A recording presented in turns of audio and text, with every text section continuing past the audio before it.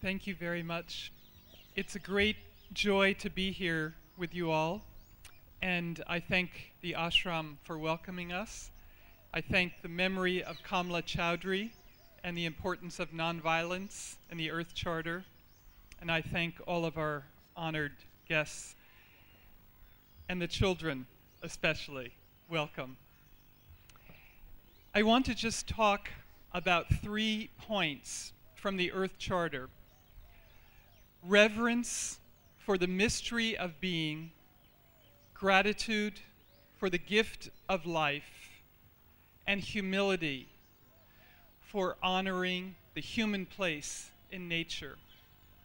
I think this is in the spirit of Gandhi, for sure.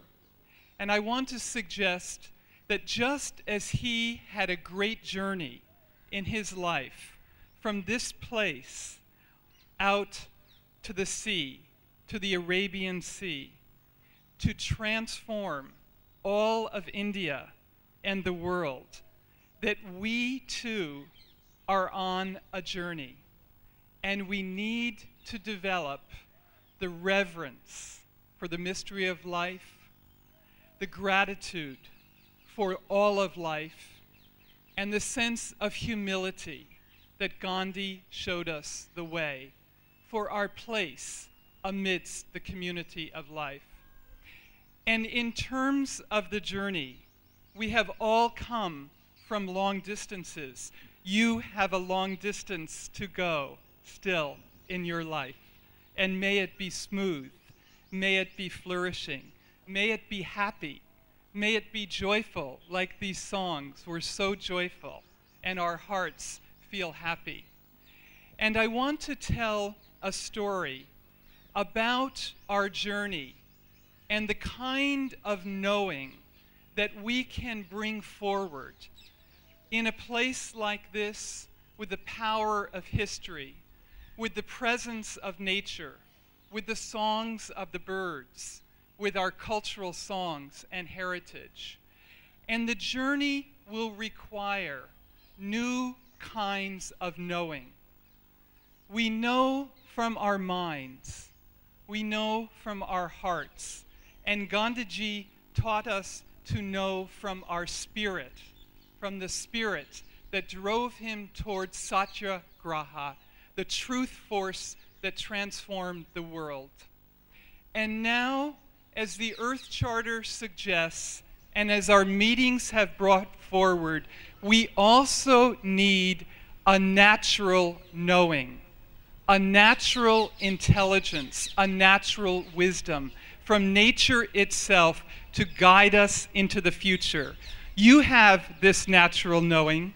You know the trees, the flowers, the plants, the birds. You know when they fly, how magical they are, how beautiful they are.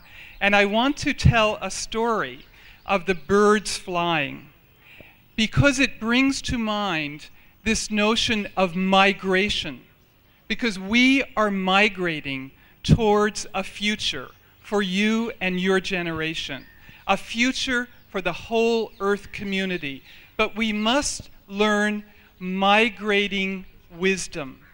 Gandhi had a migrating wisdom from here to South Africa, England, back, from here again to South Africa, and all over India. Migrating wisdom, a deep intelligence to move with the elements, the air, the earth, the water, the flowers, as the Vedas said as well. So here's the story. If we can learn, as the birds know, how to migrate, there's a little bird called the red-knot sandpiper, and it moves from the south of America, Tierra del Fuego, all the way up to North America, to Canada, in the Great James Bay region.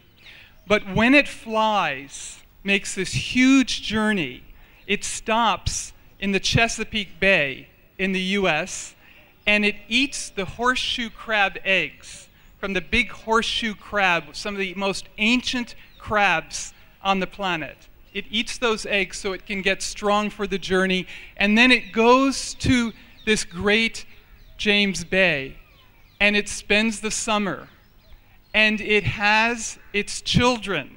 It has its little chicks, those little baby birds. And here is the migrating wisdom. Here is the new kind of knowing we need to learn. What happens is the birds, the chicks, the little fledglings, fly all the way back to the James Bay, from James Bay to Chesapeake Bay. They eat those little horseshoe crab eggs again, and they fly all the way to South America, the end of South America.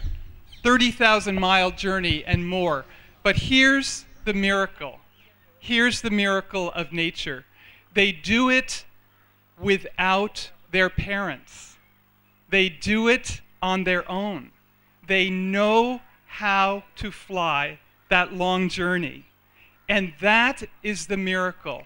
The parents come later, but the children, the little chicks, have that wisdom of a journey that is still ahead of all of us. So we invite you, the next generation, into this journey. We wish you well in this journey.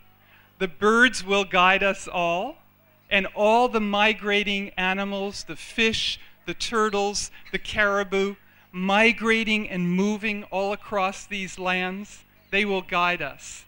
And with the spirit of this place, of Gandhi, that is known all over the world, we will find the truth force in nature itself for our journey together. Thank you so much. Thank you. Thank you, Mary.